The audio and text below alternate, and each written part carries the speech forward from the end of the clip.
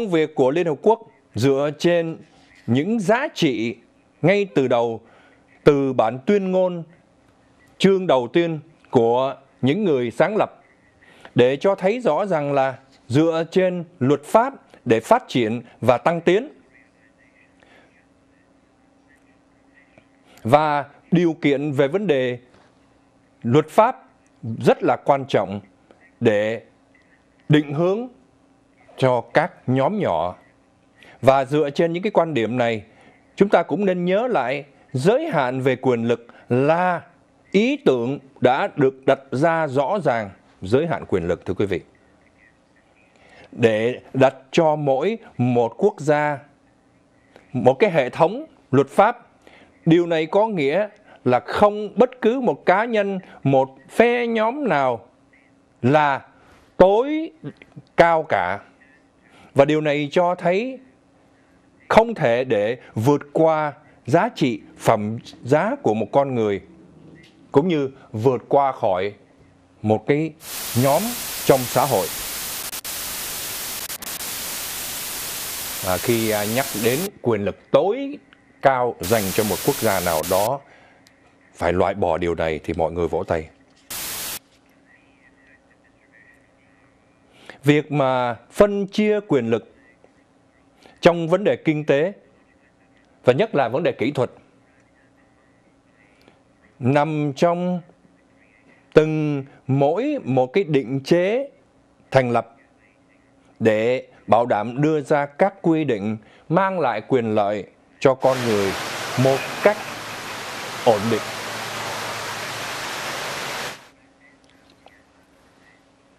Trong thế giới ngày hôm nay cho thấy có rất nhiều cái sự sai biệt, làm cho nhiều người là nạn nhân, và kể cả những kẻ yếu đuối.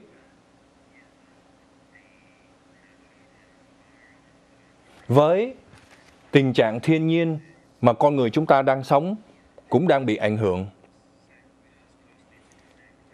Mỗi một lĩnh vực luôn luôn phải được phối hợp. Làm thế nào để chính trị và định chế tài chính có thể phối hợp?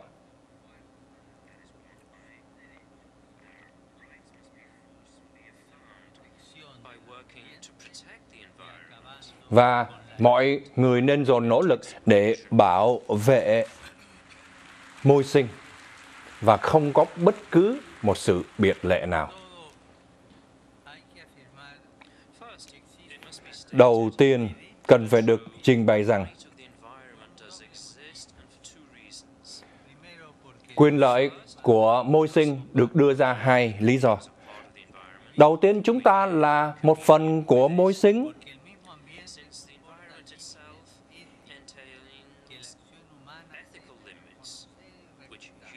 Và môi sinh này cũng bao gồm việc mà sử dụng những cái kỹ thuật để bảo vệ chúng.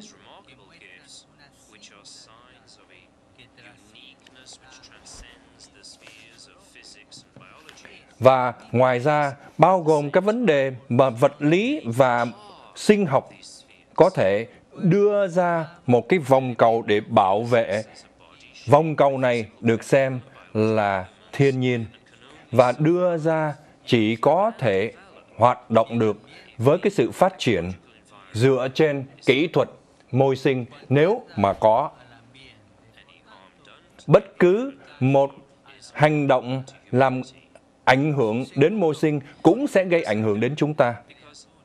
Và thứ nhì, mỗi một con người, và đặc biệt là con người đang sống, có một cái giá trị về vật thể trong sự tồn tại, về đời sống, về cái nét đẹp, và cũng như sống chung với những người khác.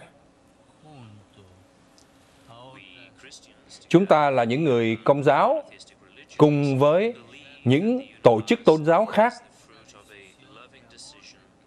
tin rằng thế giới này đã được tạo ra bằng tình yêu thương của Thượng Đế, và cho phép chúng ta phải bảo vệ những người anh em láng giềng dưới bàn tay của Thượng Đế, và ông không cho phép chúng ta phá hủy chúng.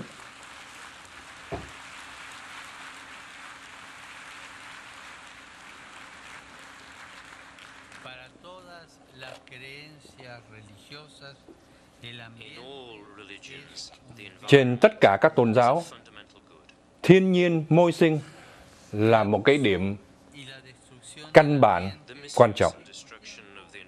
Sự lạm dụng môi sinh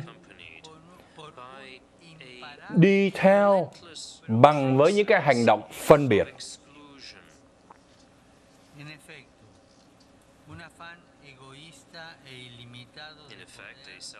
Và vì thế, với những cái sự ích kỷ, không biên giới, đòi hỏi quyền lợi, đòi hỏi vật chất, đã khiến cho chúng ta lạm dụng, thiêu hủy tài nguyên thiên nhiên và loại bỏ những kẻ yếu, những người mà cô đơn yếu thế. Và vì thế đã tạo ra cái tình trạng biến những người này trở thành những người khuyết tật. Và ngoài ra, những người yếu đuối, họ cũng thiếu thông tin kỹ thuật cần thiết hoặc các kỹ năng, và bao gồm những cái hành động chính trị cần thiết. Chính vì thế mà kinh tế và sự biệt lập về xã hội đã khiến cho con người càng ngày lâm vào cái khế tự chống lẫn nhau và gây ảnh hưởng đến môi sinh. Và những người mà nghèo nàn nhất lại là những người bị ảnh hưởng nhất từ cái tình trạng này. Họ đã bị loại khỏi xã hội, bị buộc phải sống bằng những rác của người khác, và từ những cái hành động mà lạm dụng môi sinh này, họ là một phần của những cái tình trạng ngày nay đang phát triển mạnh mẽ, gọi là nền văn hóa của rác. Ông muốn nói đến những quốc gia mà đa số các trẻ em người nghèo phải đi nhặt rác để sống.